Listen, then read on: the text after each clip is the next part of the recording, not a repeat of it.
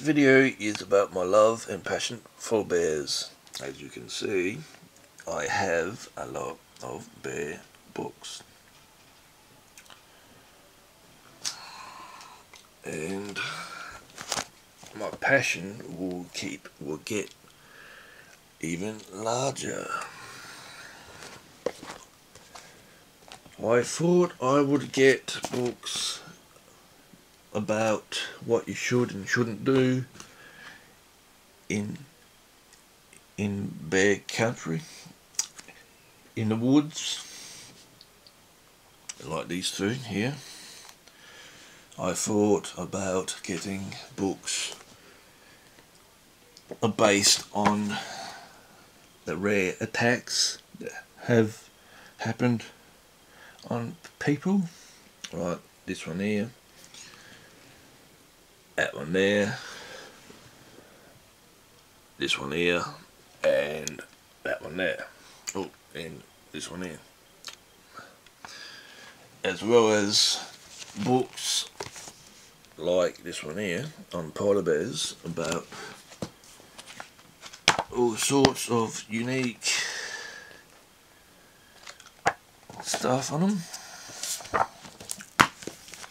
Perhaps that's the wrong book to have a look at. This one here is the best book you can get about polar bears, because it has absolutely everything on it. It has what's the warming of their Arctic environment has on them, the after effects, because if the temperature doesn't stop rising, at the moment it rises 1.5 degrees Celsius every year, which makes it harder for bears to look for their food, and makes the ice that they need to be able to look for seals. The ice itself forms 3 to 4 weeks later than it should.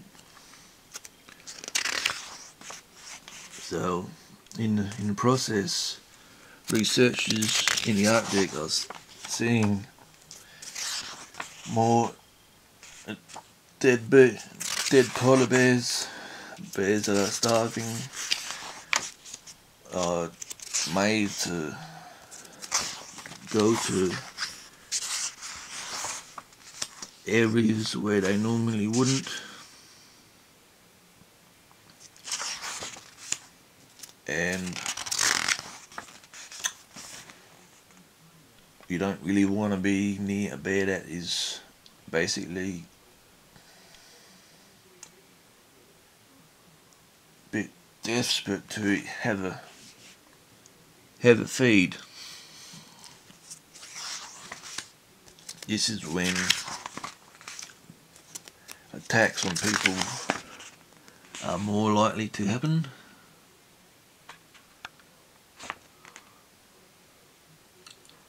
And yeah,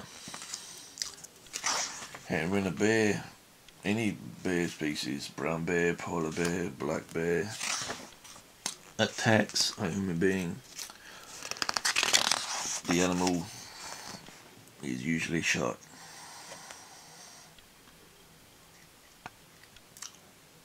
You would think that they would more likely catch the bear and put it in a zoo or something somewhere else, so it can't attack other people, but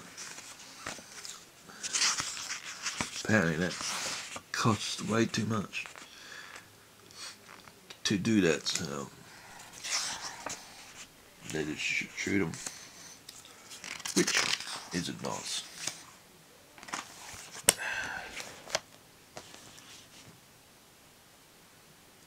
I mainly bought these books to learn about my favourite animal, and to learn to put what I learnt in my own book. my own 200 pages book. So yeah, this is one of the books I used, and this is the other book I used. So yeah, it's 200 pages, hand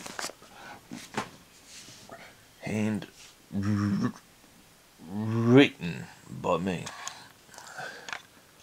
So at the end of the day, on the day that I finished the book, I was very happy, because in the past I used to have a hard time finishing something that I've started when it came to my writing. I've been writing since I was 6 years old, and it was a way for me to escape the fact that I was getting picked on at school. I was also 6 years old when that happened. So writing for me was a way to get my feelings out, the way I was feeling at the time, and basically haven't stopped,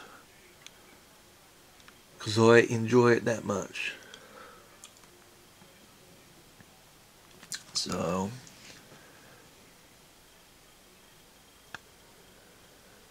in the end, no matter what happens in your life, always have that one thing that makes you happy, to keep your mind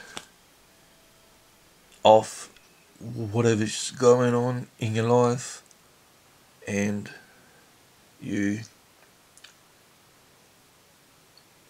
can put all your energy into whatever it is that makes you happy. For me, it was animals and playing computer games and coming up with ways that I can keep myself busy as well. So yeah. So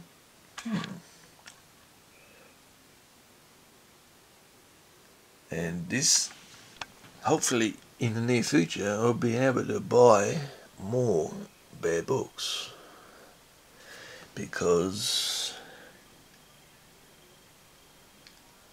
bears are misunderstood, and I want to teach people as much about bears so they don't have to fear them, but love them as much as I do.